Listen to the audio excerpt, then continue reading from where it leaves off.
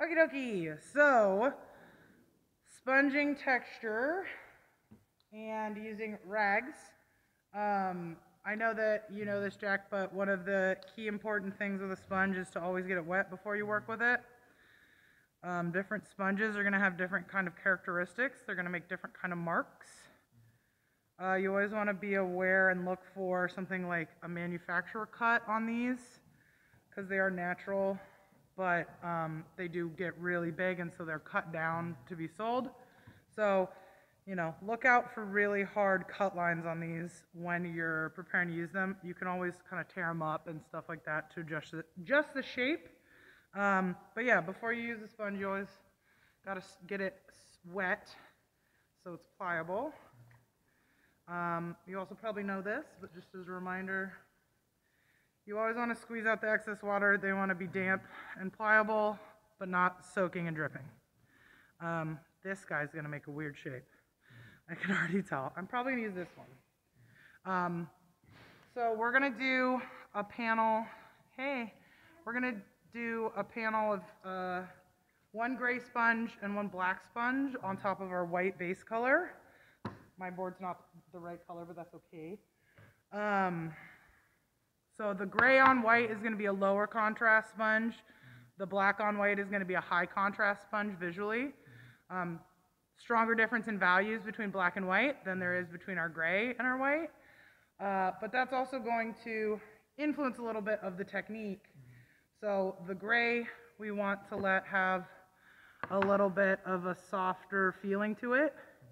That doesn't mean we want to let the water soften out our paint too much. What it does mean is that the edges and things can kind of fade into each other more on your gray board than on your black and white board, the high contrast one. So anytime you're using a sponge, after it's damp, you squeeze all the water out, but it still has a little dampness. You want to load the sponge by getting paint on a tray and then kind of working the sponge around on it so you're getting an even paint load. I'm not covering the entire thing because my hand's going somewhere and I don't need paint all over where my hand's going to be. I've also chosen this to be where I'm holding because I think it's a more strategic position that I can manipulate this with. But yeah, I encourage you to play around with these, kind of get a feel for them, figure out what feels good, figure out what gives you more control, things like that. When applying the paint, you also want to make sure it's loaded, but it's not overloaded.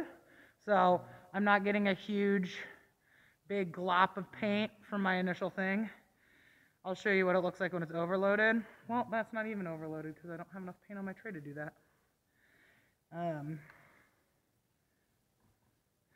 Yeah, and that's really, oh, so ugly. Much more ugly, right? So how much paint is loaded into the sponge and how evenly it is charged and spread throughout will directly affect the quality of the look you're creating.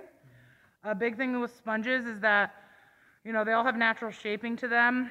But again, it's something that if you use the tool in a, you know, every time I'm touching it the same way down, it's going to make a stamp-like mark because there's characteristics in this tool that it's just like a really organically complex stamp that we're using. And so we don't want to let a certain characteristic of the sponge start making a pattern, right?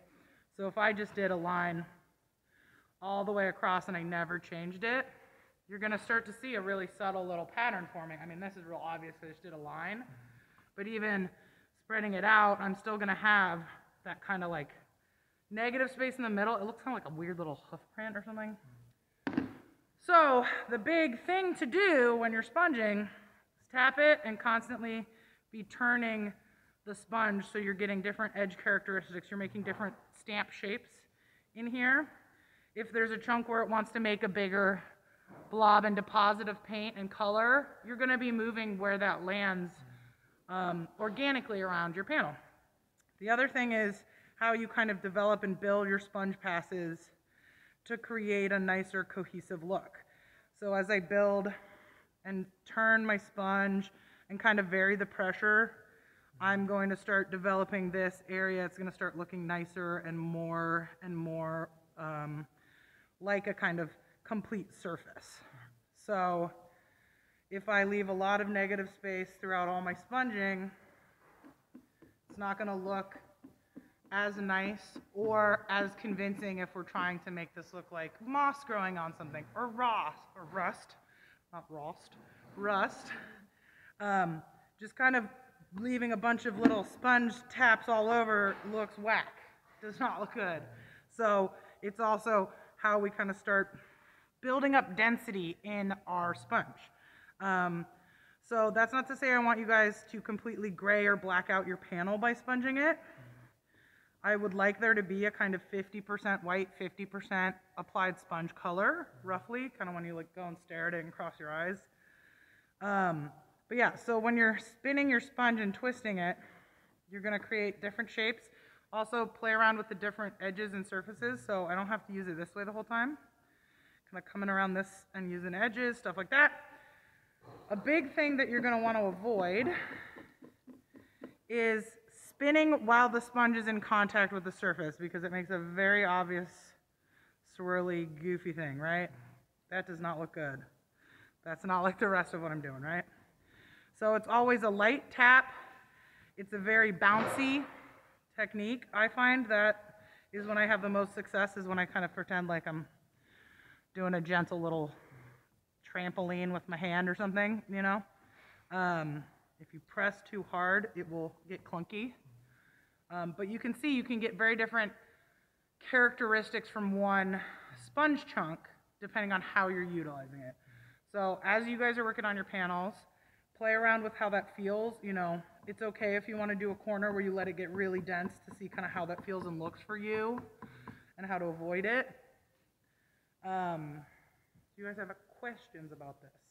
Is this making sense and offering you tactics to employ? Yeah. Awesome.